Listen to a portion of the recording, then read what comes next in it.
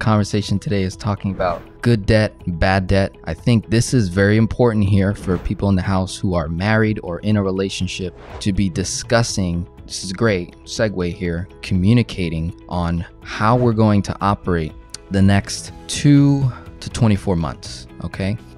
Nearly everybody is like in agreement when you listen to the major financial gurus, experts, economists, right? Nearly everybody is saying the same thing. Hyperinflation is here. Increased inflation is here. Taxes are going up, okay?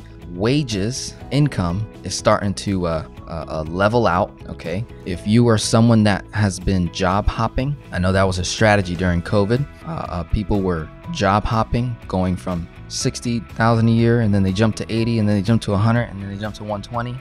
Get ready, because the market's about to reevaluate your worth. Okay, so if you're in a career, you're in a solid, a job or career position that you recently just acquired, and you're making a significant amount of money compared to pre-COVID, it's like you have the same experience, same knowledge, but because of the environment and just the explosion of money being printed into the marketplace, okay, be very prepared for when companies start reevaluating who's the assets and who's not, because you might get caught with your pants down. So if you're getting paid 100 grand a year, 120, 140, 150, from pre-COVID, you were making like 80, 70, you got this huge boost because you jumped to a new company. Be very prepared for when the company itself starts to reevaluate their earnings.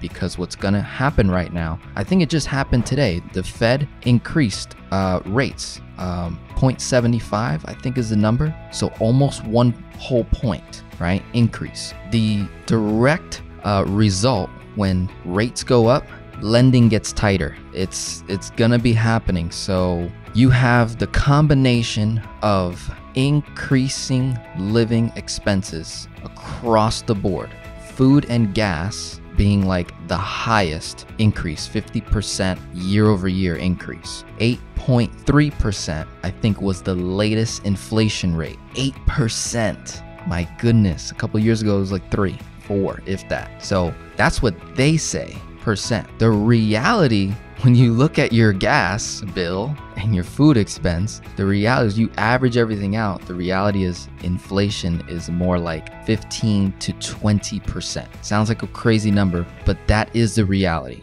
right? And so you've got this issue of increased inflation. Wages are going to start flatlining, and companies are going to fire people, right? Companies are already putting out articles. If you're listening to the correct information, big companies, Tesla, right?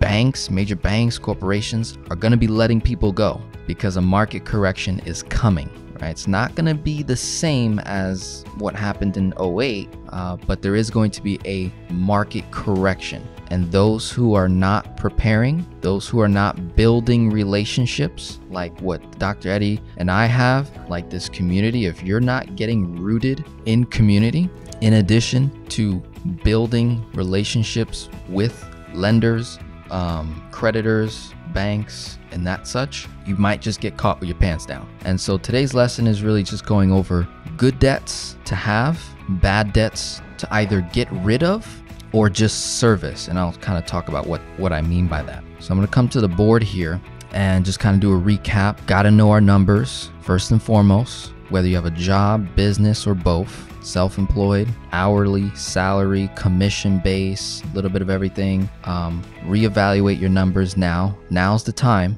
because I'm telling you it's coming. Like everybody is saying it. Next 2 to 24 months, so 2 years or less, market correction. It's gonna hurt this time.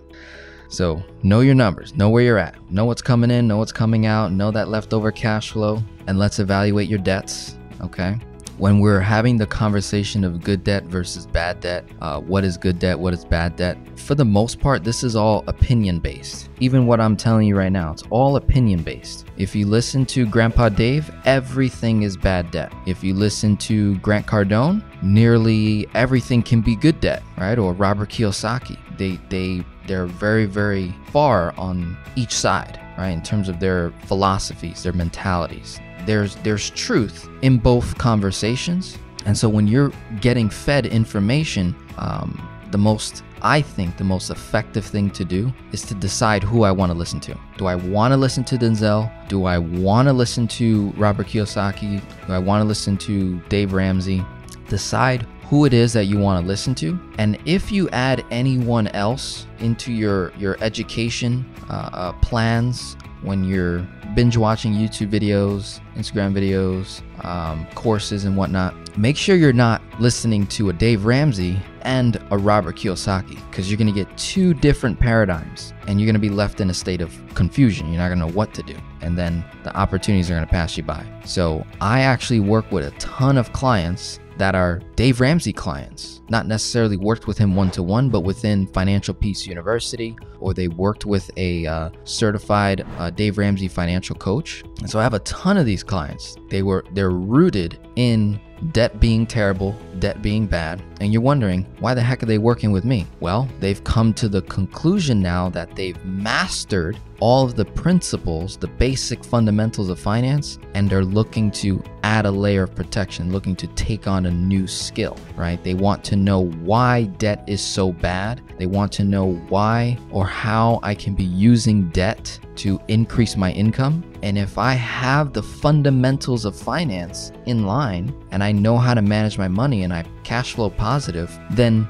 debt should not be an issue if I acquire it. I should know how to use debt if I've gone through Financial Peace University, became debt-free. I'm investing, I'm saving, I'm tithing, I'm giving.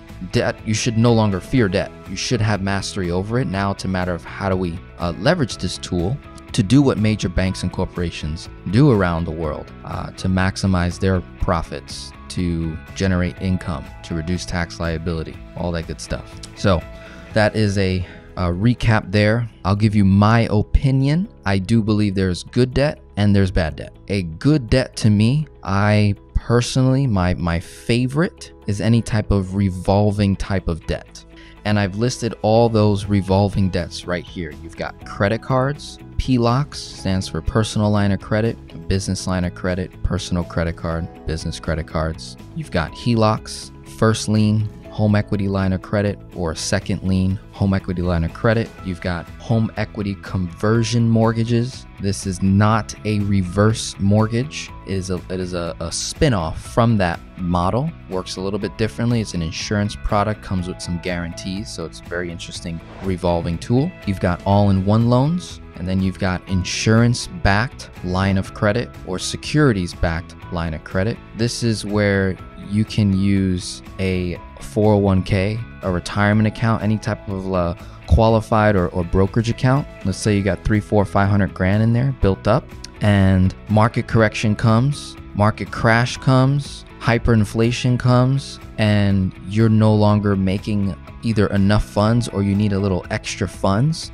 And if you don't want to tap into your retirement, right? If you don't want to lose or interrupt the compound interest that you're earning, you can actually get a line of credit as collateral against the asset without having to sell the asset, which is pretty cool. So my asset can keep growing, and then I can use the money, say 200, 300, 400 grand, and then go invest that, create cash flow. Whatever I pay in interest, I can offset it by whatever amount of money I'm generating in cash flow, right? To offset borrowing costs. So good debt, recap, my personal favorite, anything that's revolving. What is revolving debt? Okay, these are the terms right here. You can take your notes. The way you can evaluate or qualify a revolving debt or good debt, in my opinion, is it must be calculated simple interest. Okay, the line is open-ended, meaning I can borrow from it, right? So if I have, say, a $50,000 line of credit and I withdraw 25 grand, that 25 grand is now in my checking. Okay, went from the line to the checking account. There's 25 grand, and now I'll owe 25 grand at whatever interest rate. That interest rate starts to calculate on a daily basis for however long I owe 25 grand. Now the key thing is, what am I gonna do with this 25 grand, right? Well, there's a few options. Let's say you came across an investment opportunity. Okay, so that means you are willingly using debt, money that's not technically yours. It's OPM, other people's money, and you're gonna put it into an investment that you know, you trust, you've done your homework, and it's going to yield you a 15% return in 1 year. And let's just say the cost of borrowing is 5% in 1 year, right? If I owe 25K for 1 year, I'll pay 5% in interest. Let's just say that's the case. Ask yourself, is what I'm doing right here a bad thing or a good thing? It's all based on opinion. It's all based on your personal capacity to manage your own personal finances. It's all based on your experience.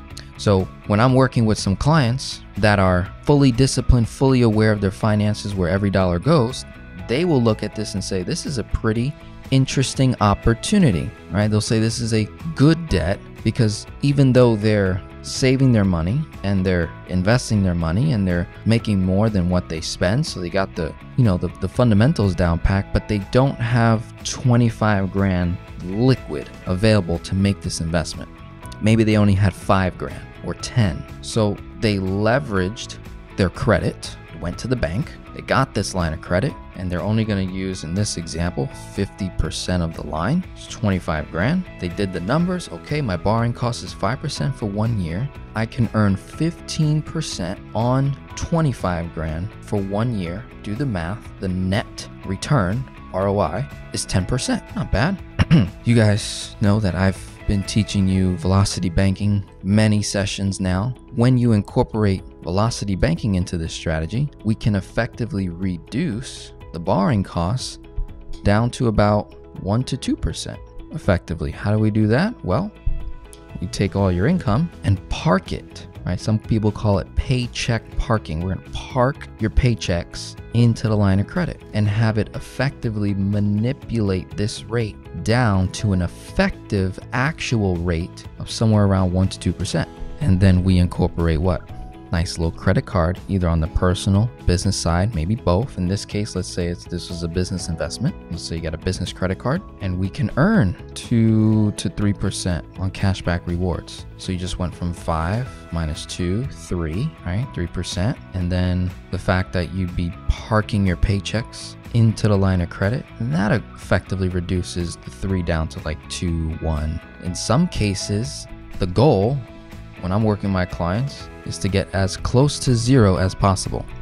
In many cases, we're literally offsetting the borrowing costs. So then what most would consider bad debt, really anything that is not yours, I just turned it into A.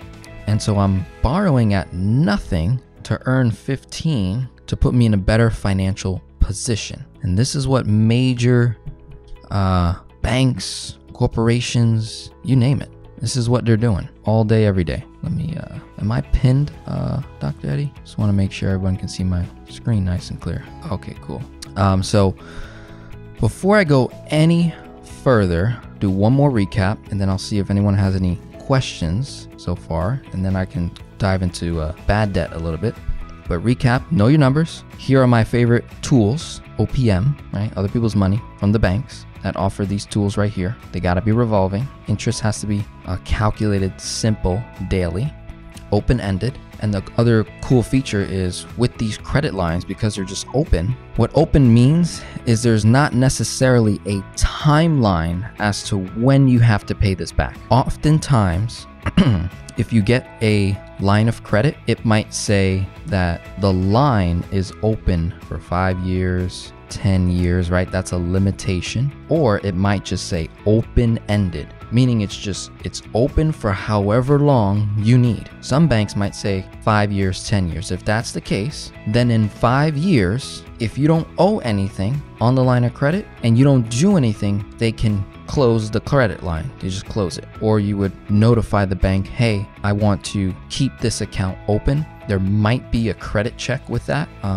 But what I do to really avoid that is I will increase my credit lines, or I just look for credit lines that are just simply open-ended. So I can have 25 grand and technically owe 25 grand for as long as possible. Now, that's not the intent. The intent is to use capital and create more capital, result in cash flow. So this is capital. It's now creating capital, right? I'm not taking a seed and spending it on consumer items that doesn't produce more seed. Take your agriculturally here. I have 25,000 seeds and I'm gonna throw it on a field. Okay, I can either take my seeds and I can give it away for free. That would be unwise because now I'm broke, busted. That's what a lot of Christians do. They give all their stuff away for free and now you're the broke one. And now someone's gonna take care of you, right? You're either being funded by someone, something, some organization, or you're doing the funding. I love to be in a position of funding, being the lender. I love that. And I know my scripture tells me that I can be that, a lender to many nations. A nation could be a simple household, the Rodriguez household, the Ramirez household, the Connor household. Right? Last names are technically nations, depending on how many lines you go back or go forward on. So I like to have these rules in place for me personally. I like to use debt only for capitalization to create more capital or to remove bad capital, stuff that is draining my cash flow that I can either recapture or recover. So I can either use good debt to create more income or use good debt to remove debt. Okay? An example of a bad debt, in my opinion, is usually anything that is amortized. In some cases, an amortized debt, even though it's quote unquote, in my opinion, a bad debt, it doesn't necessarily mean that I'm gonna try and pay that off fast.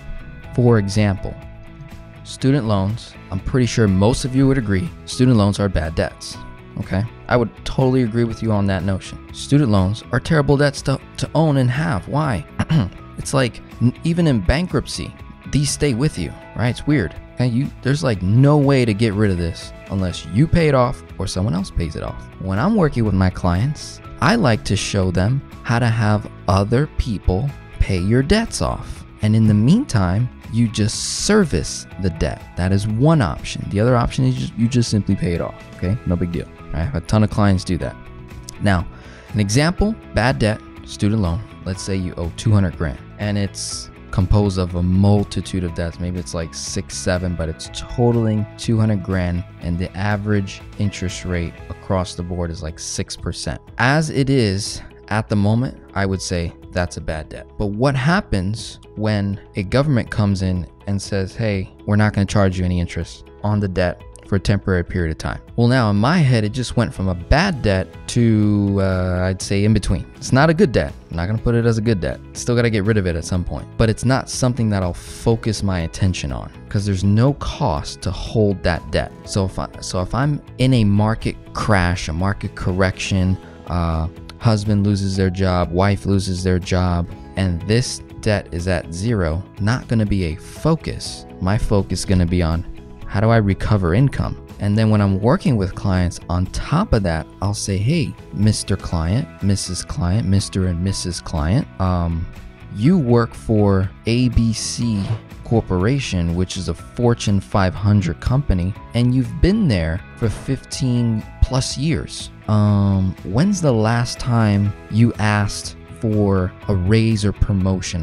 This is insane to me, but I work with a lot of career people, right? Blue collar, white collar. Can't tell you how many women I work with, mothers, that have been in corporations for many years, multiple decades, and they never ask for raises. I was working with this one woman, I think she was in her 50s, right? Been in the business in this particular corporation, 15 plus years, I think in the nursing field. Yes, that's what it was. 50 plus years old. I said, when's the last time you asked for a promotion? She said, 10 years ago. I was like, what? 10 years ago? My goodness. You've been in this corporation. You're an asset. The least you can do is request a board meeting, all the managers, and reevaluate your position at that ABC company. That's the very least that you can do. Get in the door. Have a conversation with the higher ups. And so when I was talking to this woman and then a few other clients, I was telling them, I was like, look, for the last 2 years now, correct me if I'm wrong, the last almost 2 years, student loans have been at 0%, right? The moment COVID hit, like a couple months later, they put everything on like forbearance, even mortgages were on forbearance.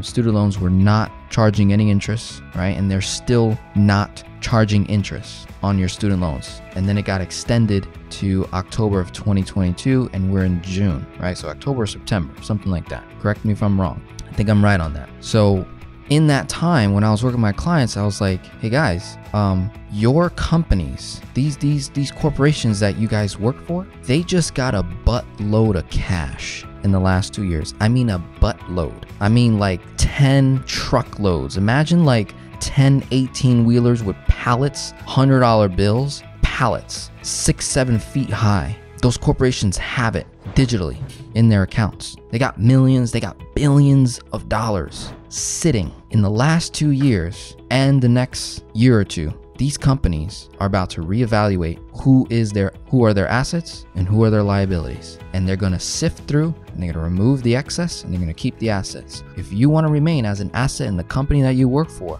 one of the best things you can do is set up board meetings with your managers, develop strong relationship, communication skills, present what it is you want to bring to the table. And in this case, I was telling my clients, hey, negotiate this debt while it's on 0%. Negotiate it. Be like, okay, I want to be X, Y, and Z position by the end of this year. And instead of getting a bonus, I would like us to set an agreement where you wipe out all my student loans. In the next 2 years, if I sign a contract saying that I'm gonna work at this job, doing this X, Y, and Z stuff for X, Y, and Z many years, and you do the math, you're like, okay, do I wanna take a 2%, 3%, 5% increase in income where I'll have to pay 30, 40, almost upwards of 50% in taxes on that increased income? Or can I just have the company pay off my debt and I work at a set income,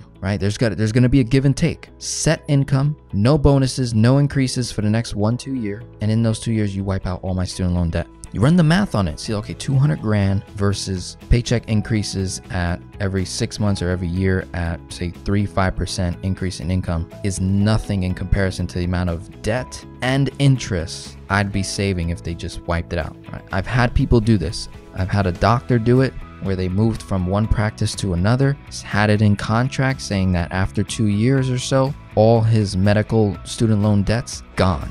And he stays at this current income. And for the time being, this is my word I was talking about, servicing the debt, right? If you just service the debt, meaning you just pay the monthly minimum payment, you do not intend to pay that off. Well, isn't that a way of turning something bad into a good situation here, right? So maybe not every single strategy has to be you paying off all the debt. There is a lot of money in the marketplace today sitting in other people's bank accounts, and you just need to have the correct keys, like having the keys to the kingdom. You need to have the correct keys to open the right doors into other people's bank accounts, and they can move that money into your account or remove certain things off your plate that you no longer have to worry about. Nobody talks about this. All the financial coaches and all the gurus, for the most part, not the ones that I spend time with, because there's very few of us, but the majority of financial coaches and advisors, it's all about you.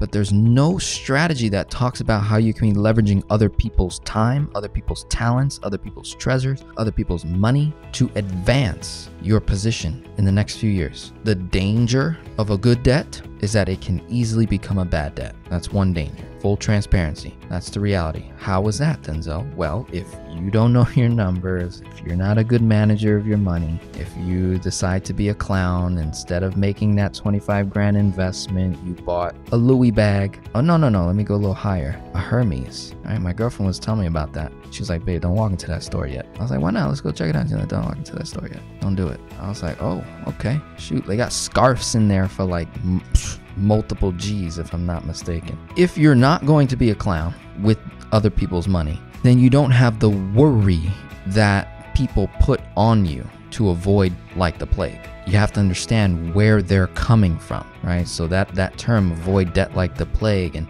debt is bad. Look at where they're coming from. What happened in their life? Oh, because in 07, 08, they were leveraging variable mortgage rates in real estate and they were investing and making all this money, and then all of a sudden the market crashed and then rates changed and banks got tighter and they couldn't do no more fix and flips. And so they had a terrible financial traumatic experience using debt, and then they developed a strategy to get themselves out of debt. And so they took the next 5 to 7 years, 10 years, paying off all their debt, and they said, I will never look at debt ever again. And they cut up their credit cards and they did all this wild stuff. Okay, cool, no problem, totally respect you, right? You learn from your mistakes. But to impose your financial traumas onto other people and call it financial advice, there's a little bit of a disconnect for me. So what I like to do is simply show the options and then allow you to make a decision.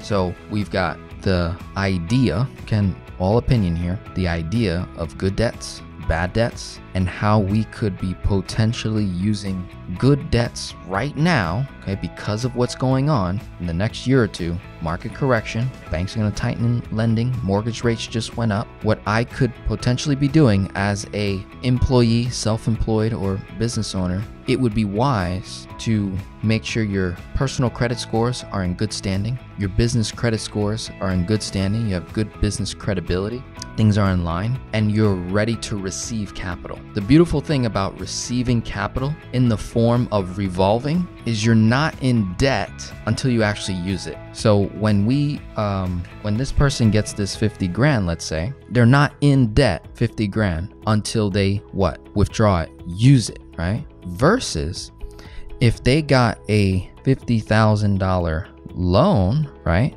If they applied for a $50,000 amortized loan, now they're in $50,000 of debt. Day one, 50 grand shows up where? In the checking account. And now you have an interest rate and a monthly payment to worry about. And no matter when you make that monthly payment, you get charged full interest for that whole entire month, no matter what, right? You get charged the full interest up front for that entire month. No way of getting around it, unless you obviously pay the 50 back really quickly. But when you do this, to me, this is bad debt. It's not liquid. I get the 50 all at once, and now I have to make a decision with all the 50, right? I've worked with a lot of clients that they over borrow for no reason, right? They over borrow money because they're scared, they're worried, they want to have extra money in case, they lose their job or whatever. But now you've got to service the whole entire amount versus just having access to 50 when you need it, if you need it. The reality is you lose your job, you're not going to go and spend 50 grand right away, right? Somebody loses their job, somebody gets fired, somebody gets a reduction in income. It's not like you're going to burn through all your money in 1 month. The reality is you'll burn through it over a period of time. And so if you had a line of credit where you withdrew 2 grand for June, 2 grand for July, 2 grand August, 2 grand, right? 2 times 5 months, 10 grand. I'm only in debt 10. Let's say a market correction or market crash only lasts in your household, right? It's different from a global economic standpoint, but let's just talk about your household. When a market crash comes, a market correction, the way it affects your household is only in a few ways. Either you lose your job, you get laid off, you get fired, or your income simply gets reduced by the company. So you don't necessarily get fired, but your pay goes down because the company can no longer pay that amount of money to have you work there. And so in most cases, that's only for what? Maybe 6 months, 9 months. I remember when COVID first hit, a ton of my clients were laid off for about 4 to 6 months. And in that time, most of them, if not all of them, had credit lines. And so they went from paying off debt to not paying off debt. They stopped and they just serviced their debts and funneled their expenses through the line of credit or credit cards or their HELOC. And it was about maybe 6 months, 9 months, whatever. Then the world started coming back. Okay, we're gonna open up and there's only this and these hours of the day. Okay, you can work from home and then, right? So we were going through that in late 2020 all the way through 2021. Now in 2022, let's say they're back to what they were making. Things are fine. They still have access to that 50 grand or however much.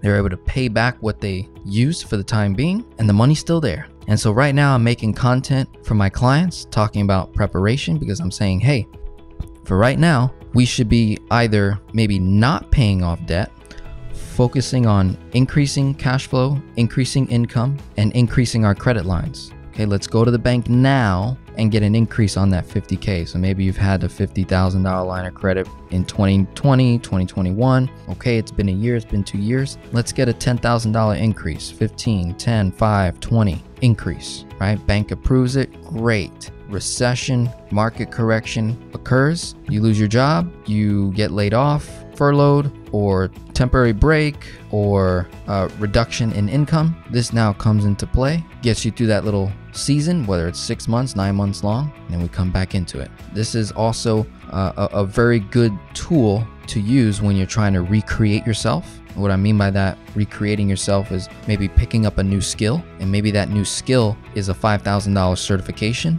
that could result in a $25,000 increase in income, and you don't necessarily have the 5K, but you pull it from your line of credit, get the certification, do velocity banking, bring it down, increase your income. See how that can happen?